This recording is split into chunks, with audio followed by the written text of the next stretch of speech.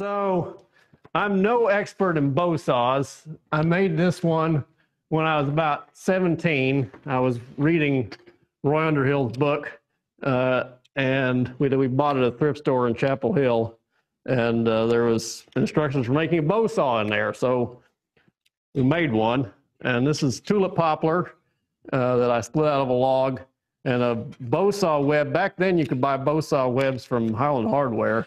And so this is one of those webs, and I made little dogwood pegs. This one broke, so I made this out of an old piece of oak that was laying around the shop. It's really a mess, but it cuts okay. And there's been intense debate on how to use this thing. Do you put it in the vise and saw horizontally, or do you clamp it on the bench and saw vertically? I've never seen any photos of old people sawing to tell me which way to go, at least with a big saw like this.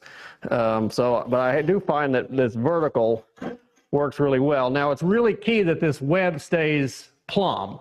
If you start changing the angle, as you go around this curve of the back of the seat, you will start undercutting more and more and more, which does not make your job any easier.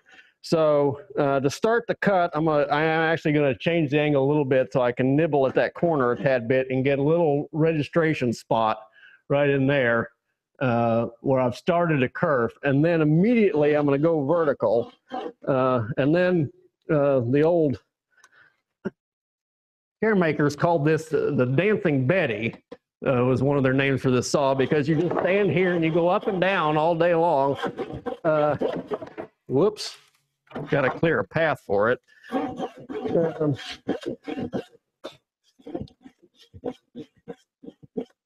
And you can pretty much go right to your line. I'm using this hand up at the top here to pull the saw slightly forward. Some of the saws have really long handles, but they're just for turning the web. They're not really a place to hang on so much.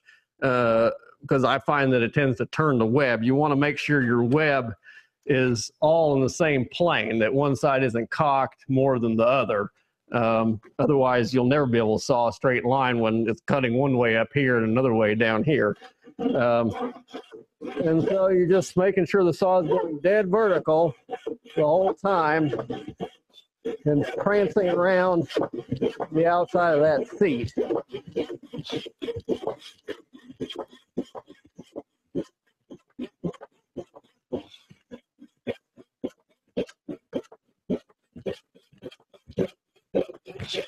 Oop, got off my line. So to fix that, I really need to back up and kind of nibble at the curve, on the side of the curve a little bit. So I'm putting pressure that way.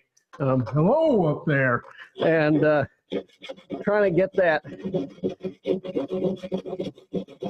curve a little wider back over to where I was going. So the solution is not to keep cutting forward and try and cut over. It's rather to back up and then get it going where you want before you keep going forward. It's true on a bandsaw too.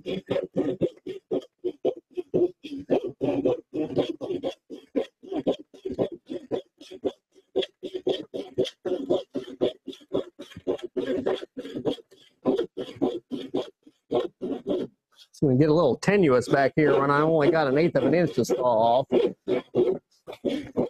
Yeah, it's tough to do with the bow saw. Lost it. Curtis, you did this for the first few years of your career, is that right?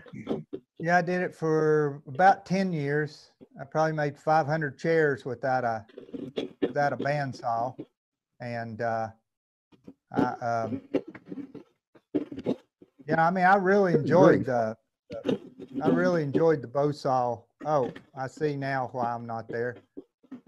Okay, Seth, you gotta let me in again. I'm sorry, my computer went off and I had to sign back in. And okay.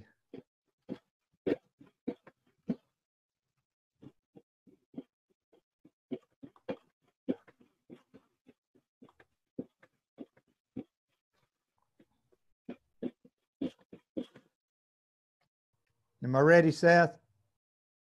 Okay. There we go. Okay. Sorry for my little mess up there, but barely have trouble with these things. But yeah, I didn't have a bandsaw for right at 10 years. And yeah, I made one chair a week. So each week I'd saw out, I'd get out my bow saw and yeah, you know, you saw it, I see it in about 10 minutes. It was a lot of fun. And then when I did run across an old Delta bandsaw that I bought, I didn't buy it to saw the seats out. I bought it to cut off the maple billets to length that I was having to cut by hand. But when it came time to carve another seat, I got down my bow saw and I realized I had a bandsaw, and I looked over at it and I realized that now I would never saw out a seat with the bow saw again. The bandsaw had taken away that skill that I had and that pleasure. And so it really kind of taught me something. It was, you know, watch out what I bring in the shop. It might have unintended circumstances, which that one did.